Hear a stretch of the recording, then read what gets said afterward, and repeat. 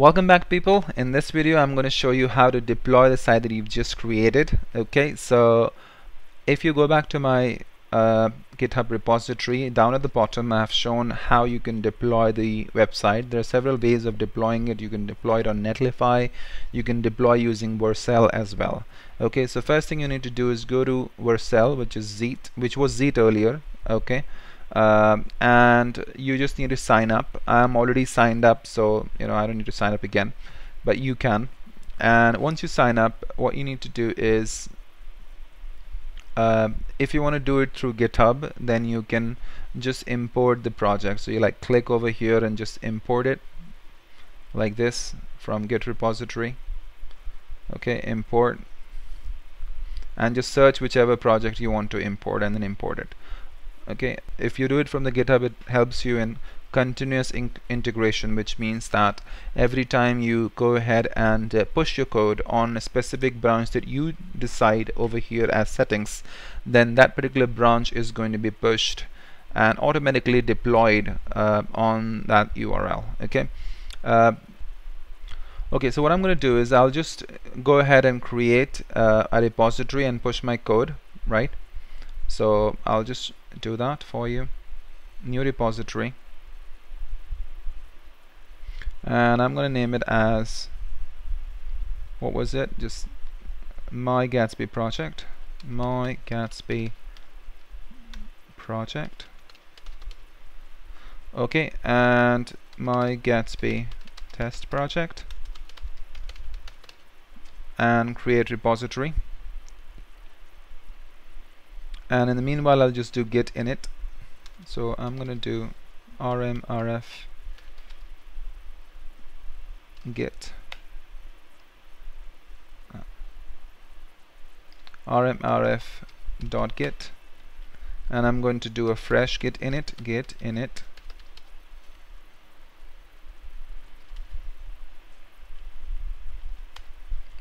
and then just add the readme if I don't have one already. Do I have it? Let me see. You already have a readme, that's fine. So we'll go back to our Gatsby config and we'll put that a real URL over there. So in my case I'll put https coditech.com/headless-cms. So wherever your WordPress site is hosted, you just need to put that there. Okay, I'm going to add all of the files. So git add all. I'm going to do my first commit, and then remote add origin, git push origin master. So the first thing I'm going to do is just show you how to deploy it on Vercel, and then we can move on to how to deploy it on Netlify. Okay, so let's do this. So I'm going to go over here and I'm going to go back to my, I'm going to click on import project from Git repository, import project. So I need to first give it an access. Okay, so click on that. So you need to provide the access first. So I'm going to select the repository. So in our case it's my Gatsby project, so I'm going to select that and save it. So this gets access, and once this has the access, I'm going to come back over here, refresh it, and then import from the project, and then I can select this one, which is my Gatsby project, the one we just pushed, import it, and once we import it, I have all of these options. Click on continue. It asks you for a root directory, so let it be / because our project is in root directory. Hit continue. Okay, and then what is my command to build? So if you come back to your repository, package.json, our command to build will be, let's see,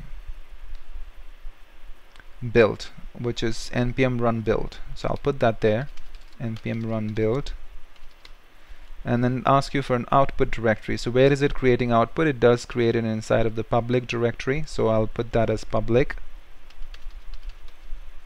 Okay, what is my development command? So development command will be npm run develop.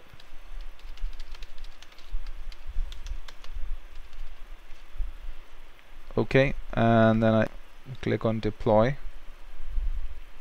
So as you can see, this is building. Okay, so let's wait for it to build.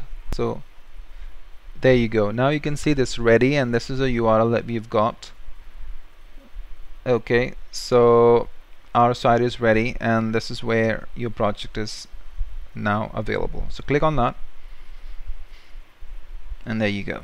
So all of the content currently is being served from my live site, but whatever site you put, you're going to get that. So there you go. Congratulations, you've got your site on Vercel. Perfect.